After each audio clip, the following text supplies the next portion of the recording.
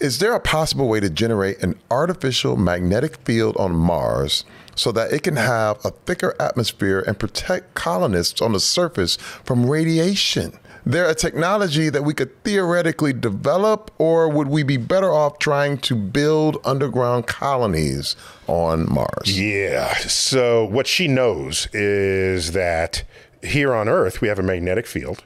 Not very strong, but we have one. That's why compasses, anybody remember what a compass is? Yeah, yeah. Okay. Old right. school. Old school.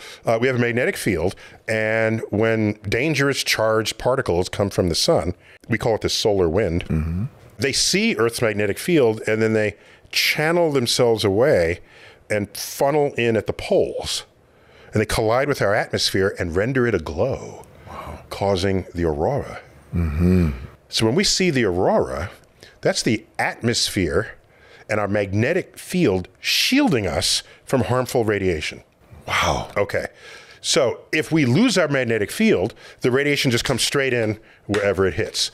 Mars, we may have once had a magnetic field. It does not any longer. So if you pitch tent, you're susceptible to this flux of high energy particles. So she was correct to wonder, will we just have underground colonies? Yeah. All right. And then I'd wonder, well, then what the hell is the point of being on Mars? We'll live underground. You live underground here. We'll be basically the ants of Mars. The worms, whatever, like what's the point of that? Yeah.